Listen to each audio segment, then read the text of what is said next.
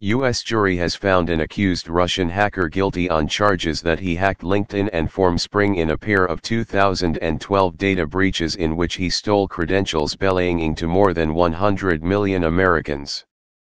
Yevgeniy Nikulin was found guilty after just hours of deliberation, roughly 8 years after he first infiltrated the U.S. social media companies in a successful attempt to steal data about American web users. He also was found guilty of trafficking Formspring data, and damaging a computer belonging to a Formspring employee in excess of $5,000. The jury found Nikulin not guilty on a charge that he committed the crime for financial gain. Nikulin's conviction is a direct threat to would-be hackers, wherever they may be, U.S. Attorney David Anderson said in a statement. Computer hacking is not just a crime, it is a direct threat to the security and privacy of Americans.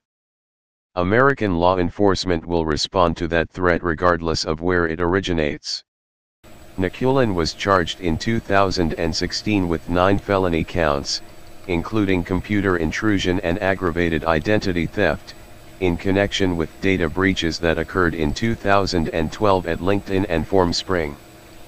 Nikulin was accused of stealing roughly 117 million usernames and passwords, then trying to sell those credentials to other users on Russian-language forums used primarily for cybercrime.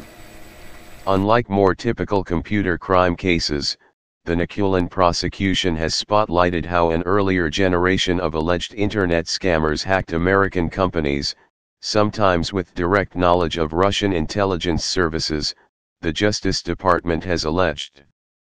Prosecutors had argued that Nikulin operated as the digital equivalent of a common thief, using hacking tools to steal a database of sensitive information and then trying to sell it to fraudsters.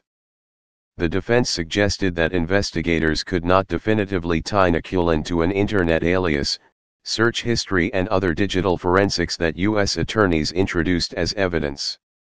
At one point, defense attorney Adam Gassner said anyone, including Russian intelligence agencies, could have used Nikulin's email accounts to commit crimes in his name. Through the trial, Judge William Alsup also questioned the prosecution's evidence, telling U.S. Attorney Michelle Kane that the material was so dull that she risked boring the jury. The trial was suspended for 3 months amid the coronavirus pandemic, requiring the replacement of multiple jurors. Nikulin, now 32, was arrested in 2016 by authorities in the Czech Republic as part of an Federal Bureau of Investigation operation. He was incarcerated there for 2 years while Czech officials weighed competing extradition requests from the US and Russia, which had alleged that American police were hunting for Russian citizens around the globe. Justice Department prosecutors also have tied Nikulin to a ring of hackers, data brokers, and spies who were operating in and around Moscow in 2012. According to the government, Nikulin was in talks with an accused scammer, Nikita Kislitsyn, about selling the data he stole from LinkedIn, a relationship brokered by another man who was an asset of the Russian security services.